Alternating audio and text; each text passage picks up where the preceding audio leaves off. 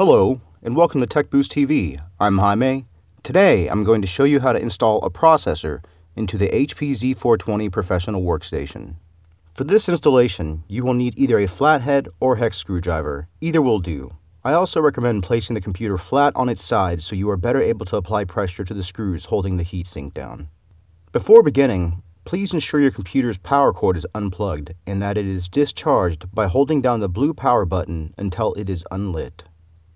Access the interior by identifying and pulling on the handle until it clicks and pulling up to separate the panel from the computer.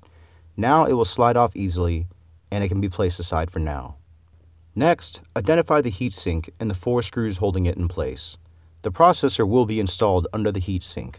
Please note that it is best to use the longest screwdriver you have to better apply pressure to the screws. Now, you can begin removing the heatsink. Unscrew each corner of the heatsink until you hear a small click and it feels loose.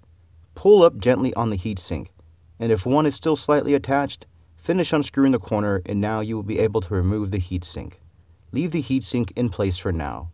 Remove the left panel to gain access to the power cable attached to the heatsink's fan.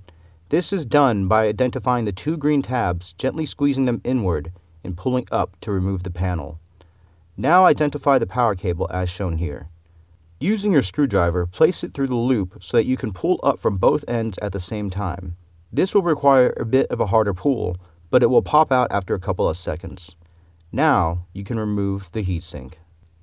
In order to obtain access to the processor slot, first pull out and upward on the leftmost rod holding the processor cover down. Then pull on the right rod in the same way, ensuring both are now facing an upward angle. Lastly, use 2 fingers to gently remove the processor cover. Next, ensure the chosen processor and thermal paste are nearby and ready for installation. Identify the small triangular marking on the processor in the white triangle on the motherboard.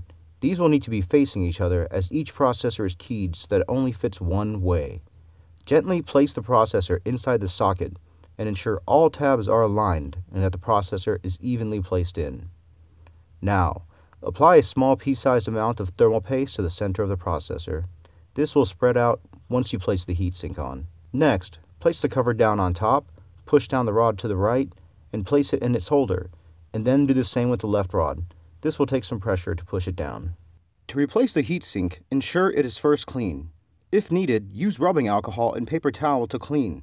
Once clean, slowly lower the heatsink and power cable in and align all 4 tabs with the screws. Plug the power cable back in for the fan. It is keyed, so make sure to check and not force it into the connection. Once done with that, screw the heatsink down to the motherboard while holding a decent amount of pressure on the heatsink itself. We're almost done now. Before closing the workstation, place the inside panel back into the system. Align the green tabs as shown and press firmly to ensure a firm hold. Lastly, replace the computer's outer cover by aligning the panel cover with the computer and pushing down just like this. Then you can snap it into place and we are done. Please check out our other how-to videos covering processor, memory, and video card installation, as well as an in-depth system overview of the HP Z420 Workstation. If you have found this helpful, please hit the like and subscribe buttons below. We welcome suggestions on how to make these more helpful.